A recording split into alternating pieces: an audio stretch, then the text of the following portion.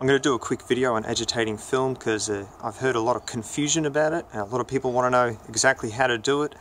Unfortunately, when you do read correct instructions in data sheets, different film manufacturers actually give you different instructions because there isn't just one way to agitate. You just need to get good, consistent results. So once you get good results, you have your own process for agitation, and when you always repeat that, you will always know that you've excluded agitation as a possible cause of film faults or errors. Ilford, I believe, says something like agitate for 10 seconds every minute.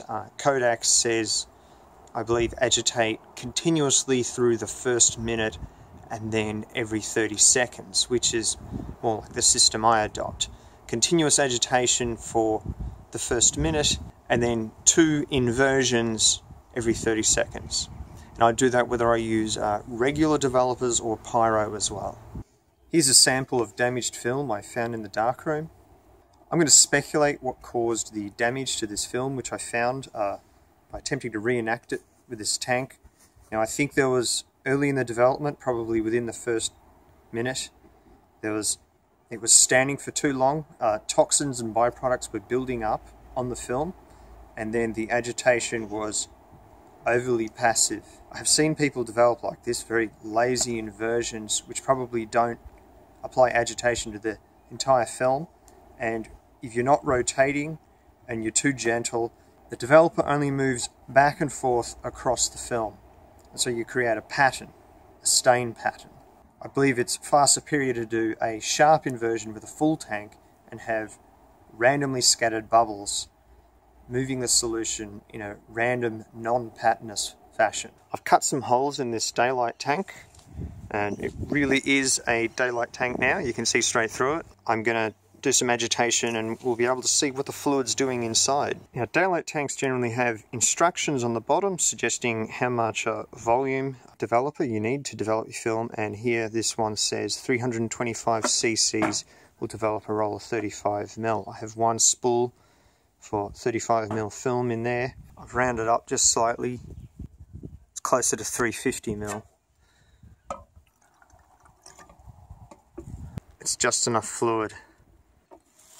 A lot of advanced books recommend not to use the minimum amount of developer because aggressive agitation causes excessive development, excessive grain, excessive speed of development. And it's just brutal. It's like developers having a car accident. Okay, I'll try.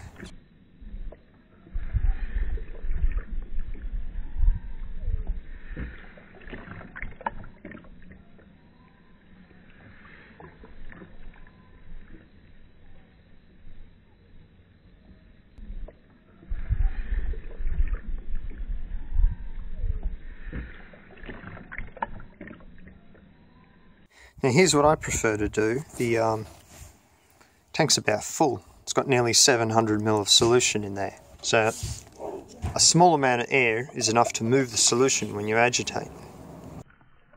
Now, even though a lot of instructions will suggest you don't have to do a minute of continuous agitation at the start of your development, I find that I have no problems of uneven development with it, and it tends to prevent the worst thing that can happen if you under-agitate, which is bromide streaking, when bromide is a byproduct of development which can stain your film in the direction of your rotation